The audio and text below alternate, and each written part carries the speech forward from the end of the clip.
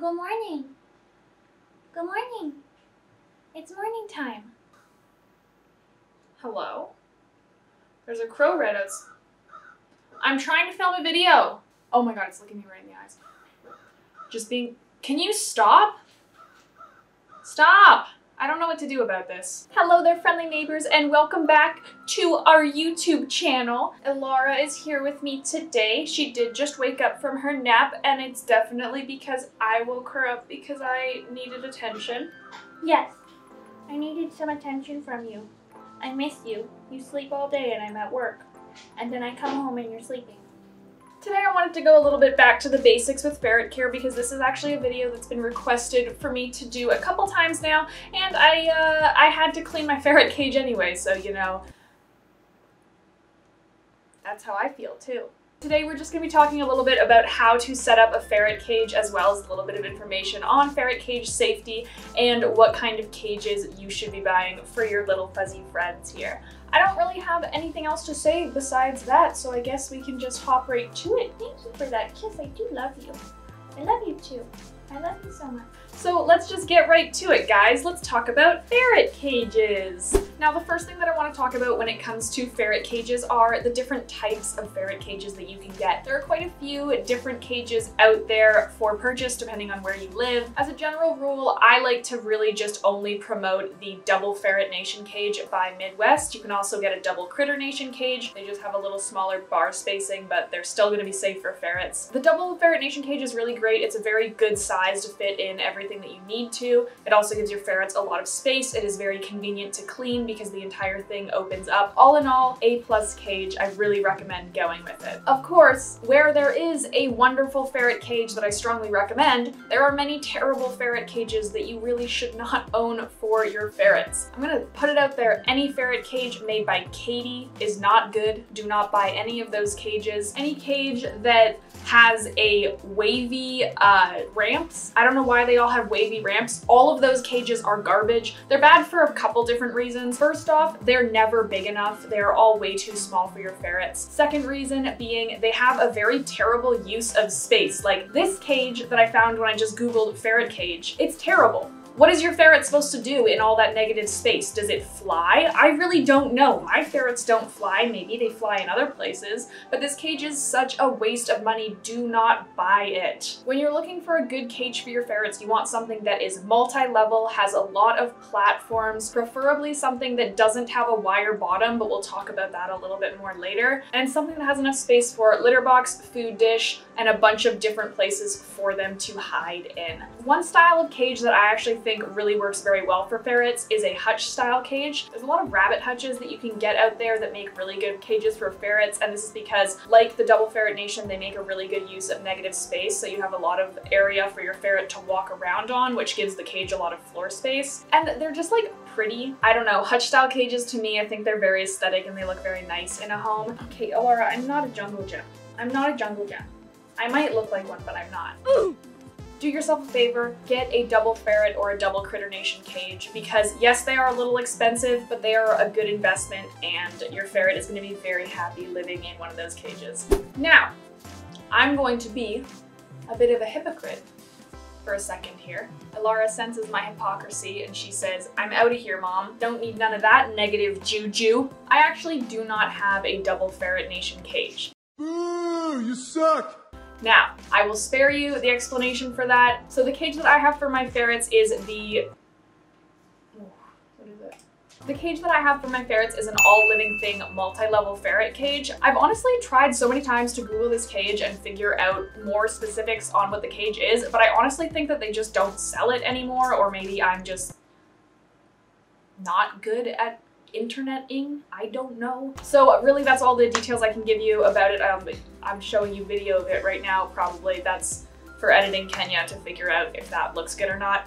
Essentially, this cage is a multi-level ferret cage, so it's not terrible, but it obviously doesn't have the same size that a Ferret Nation cage would have. It's about the same size as a feisty ferret cage, and here is a picture comparing the feisty ferret to the double Ferret Nation. And as you can see, very big size difference. Now, having said that, I don't think that the All Living Things cage is a terrible cage that no one should ever get. I actually think that it makes a pretty decent cage for 2 ferrets, but if you get anything more than that, you really should be upgrading to a bigger cage. Thankfully, it is not the only cage that I have. I have 4 ferrets, 2 bonded pairs that are slowly sort of becoming friends, and right now they aren't living in the same cage. I have a feisty ferret and a... what's the name of it again? I always forget. What is it? I have a feisty ferret and an All Living Things ferret cage, so my ferrets do get enough space in their cages because there's only 2 in each cage. But if you have more than 2 ferrets and you're thinking about getting either the feisty ferret or the All Living Things ferret cage, I would reconsider. Get yourself a Ferret Nation. Like I have said, I'm going to stop being a broken record and repeating myself because I think it's time for us to move on. A big disclaimer that I want to put on this video, and I really want everyone who watches this video to very much understand. Ferrets are not caged animals. They should not be in their cage all day. Keeping your ferret in a cage all day is pretty similar to keeping your cat in a cage all day. That's weird. Why would you keep your cat in a cage? So please, please make sure that even if you're watching this video to set up a cage for your ferrets, that you are giving your ferrets an absolute minimum of 6 hours outside of their cage every single day. My ferrets get at least 12 hours of free roam every day when we are... Aww, and Laura's sitting on Alex's gamer chair. I gotta take a picture. Are you gaming, baby girl? Baby. Oh, yes. Oh, work those ankles. Oh, you're so cute. Okay. Sorry.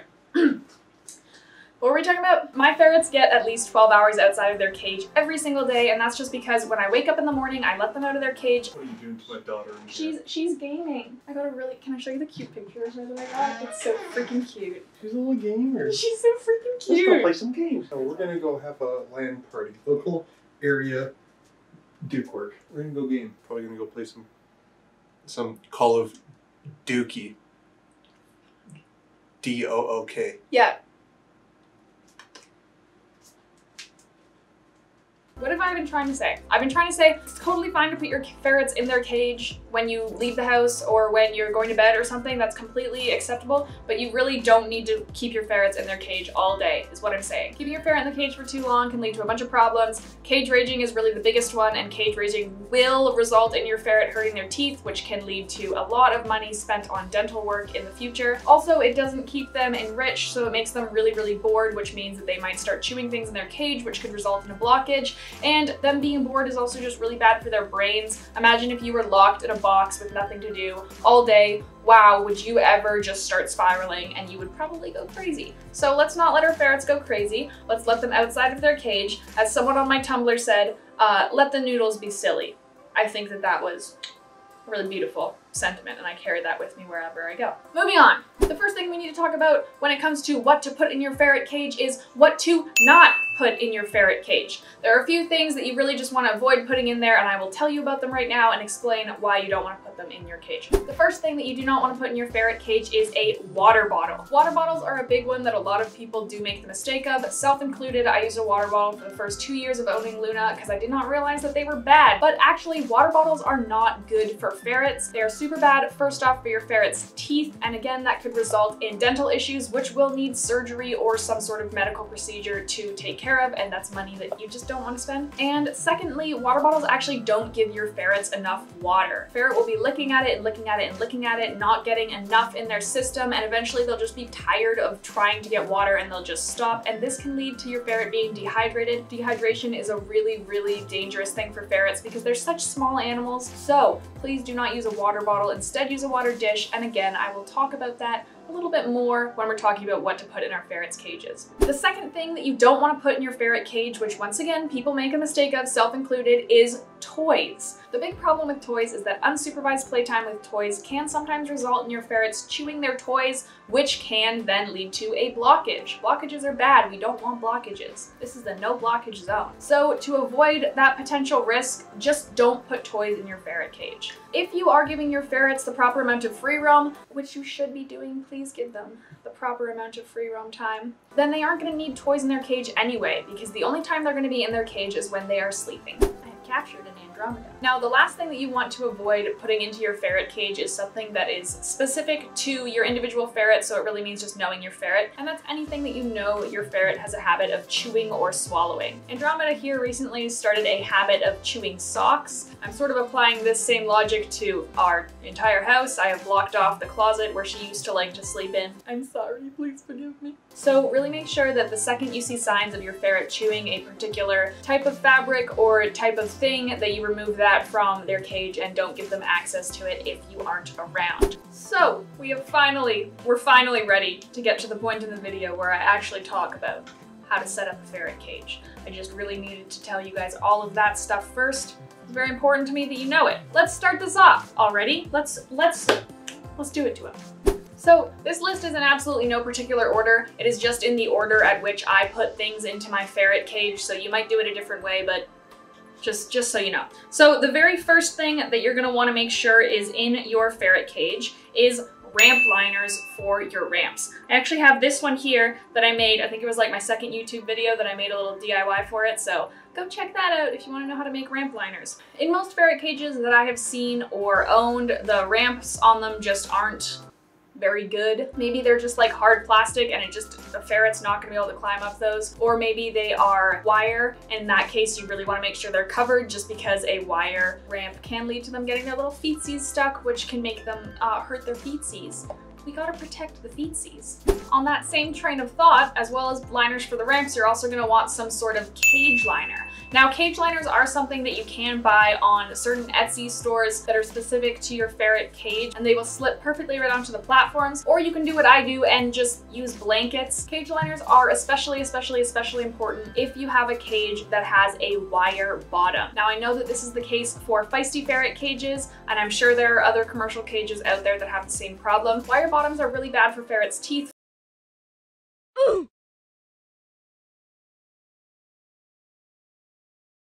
For a few different reasons. The biggest one being that your ferret can very easily get their feet stuck inside of the wire bottom, and again, that can hurt them just in the same way that it would if it was a ramp. And the second reason that they're not great is that they put a lot of strain on your ferret's feet, and it's just really uncomfortable to walk on. Imagine you were supposed to walk barefoot across a grate for half of the day. So if you have a ferret cage that has a wire bottom, you really need to make sure that you cover that. And that means more than putting just a fabric cover over it. You need to use something a little bit sturdier underneath your liner or your fabric. It can be a bunch of different things you could use. Honestly, you could even just use a piece of cardboard. That's like the cheapest and easiest one. You could get a sheet of plastic from the hardware store. I actually have a piece of pleather that I used in my feisty ferret cage that Andromeda and Alara live in, and it's just cut to the size of the ferret cage, and it just gives it a little bit of extra support. And then on top of that, I put their blankets, and that's again just to make sure that they aren't stepping on any like weird bumps and grooves. The next thing that you can put in your ferret cage, which is something that's sort of optional and just something that I like to put into my ferret cage,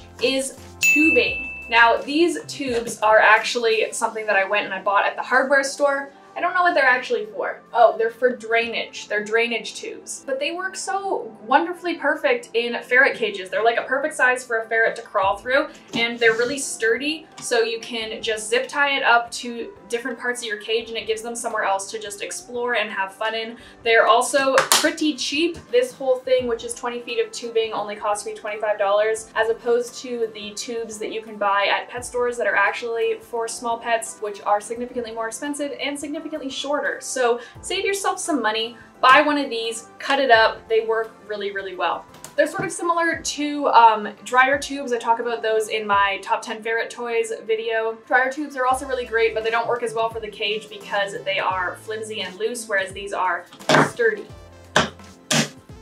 They're great. The next thing that you want to put in your ferret cage is a litter box. Wow, big shocker there. They need a litter box. Now, when it comes to litter boxes, there's a bunch of different types and different sizes that you can get. As a general rule of thumb, you want to make sure that your ferret can get their entire body into the litter box and they're not hanging out of it. Corner litter boxes are something that are a little controversial in the ferret owner community. Some people say that you absolutely shouldn't use them. In my opinion, they're okay so long as, once again, your ferret can fit their entire body into them. I have a corner litter box in Luna and Nova's cage, and that's because Luna and Nova are both very small. They're little girls and they can fit into it perfectly fine. So just know your ferret. I talked about this one a little bit earlier, but now I'm just going to go into more detail because the next thing you want to put in your ferret cage is a water dish instead of a water bottle. So the best kind of dish that you can get for your ferret cage is a clip-on crock. The one that I have here, this part goes onto the cage and then you just put the water dish in and, one second, and then you just put the water dish in and give it a little twist and then it stays still and your ferret isn't going to be able to knock it over because ferrets really like to knock over water dishes. So clip-on crocks work super well for that. Personally, I do not put food in my ferret's cage, and that's just because since my ferrets free roam 12 hours a day and they are raw fed, when they're in their cage at night, they don't eat. I only feed them during the day, so there's really no reason for me to put their food in their cage. Does that make sense? I think it does. You get what I'm trying to say. They don't eat at night and that's when they're in their cage. I could have said it that way, but I felt the need to complicate things, so now you're confused. Clip-on crock.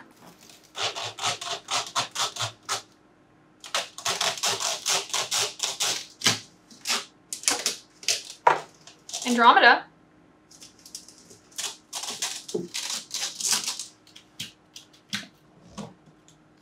Okay. Come on. Let's go hang out with your dad.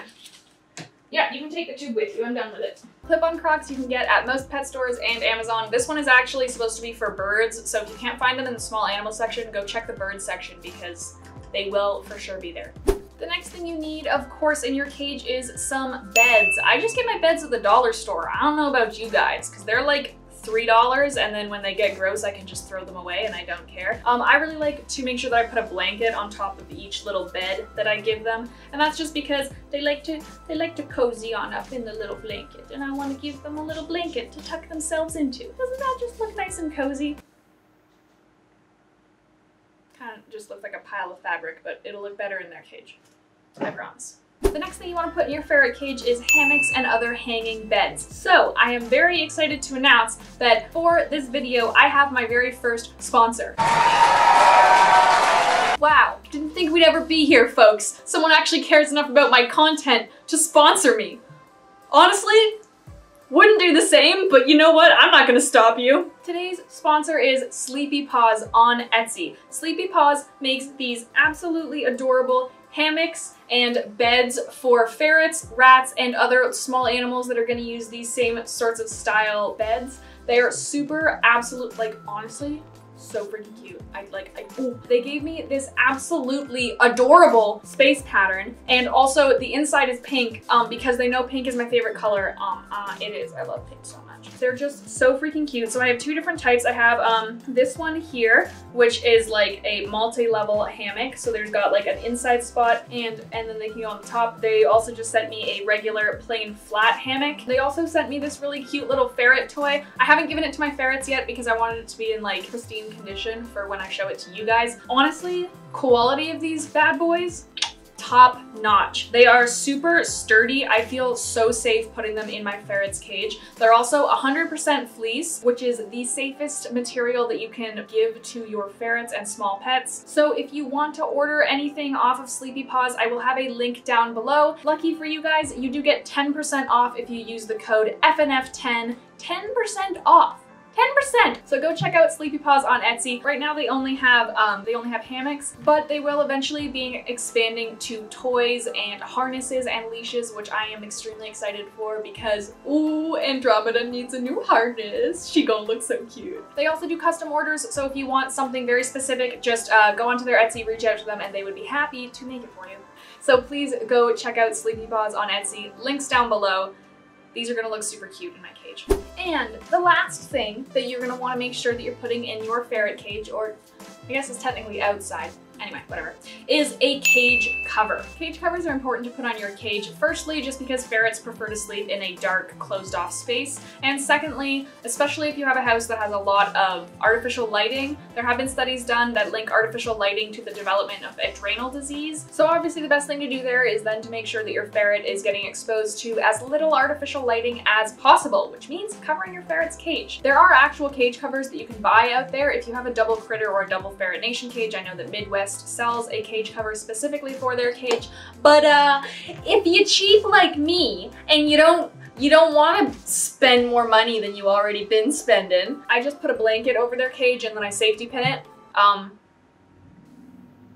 Ain't nothing wrong with that. it does what it does. So here is the finished product of what my beautiful cage looks like once I'm actually done caring about it a little bit and putting some effort into it.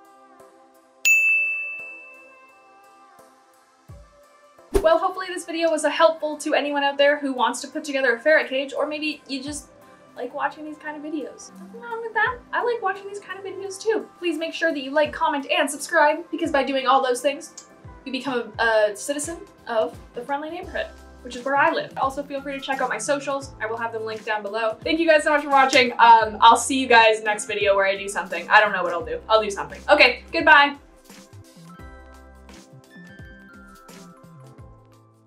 I have anything else to say. Oh, it's getting hot in here. I have to turn my air conditioner off when I film, and it just, oh, it gets spicy. I feel like I've got pit stains. What was I gonna say? Oh, yes, my friend B just started a ferret channel. It's really great. She is from Scotland. I love her accent. I like hearing her speak. It makes me, you know, just talk to me, you know? I don't care what it's about. Go subscribe to her channel down below. I'm getting heated, both because of the air conditioning not being on, and she a cutie. For real though. Okay. I need to end this video.